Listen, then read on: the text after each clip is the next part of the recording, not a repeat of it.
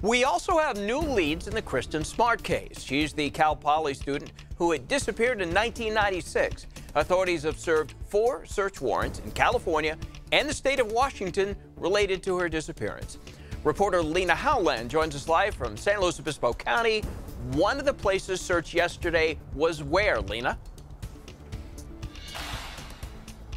Well, we are in San Luis Obispo County right now, outside of one of the 4 locations that was searched by law enforcement officials yesterday morning. As you can see behind me here, that search has since been completed. The scene is clear and the tape is now gone, but it was a much different story all day long yesterday as this scene was buzzing with quite a bit of excitement. Multiple news crews on scene, law enforcement officials, and a lot of curious people driving by, stopping to take photos of everything that was going on. The house belongs to the mother of Paul Flores. Investigators say he is the last person Kristin Smart was seen with before she went missing, and he has been a person of interest in this case for 24 years now. I checked with the San Luis Obispo Sheriff's Office, and they say they were able to locate multiple items of evidence in their 4 searches. They didn't say what they found, how much they found, or where they found it, but they did say it's all being taken into their labs to be analyzed. Attention has been put back onto this case because of a popular podcast called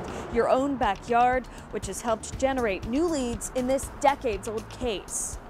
There's speculation that that's where her body was at one point, or if now buried. And so I believe, if you listen to the podcast, you can hear that the searches with cadaver dogs weren't as thorough as they maybe should have been.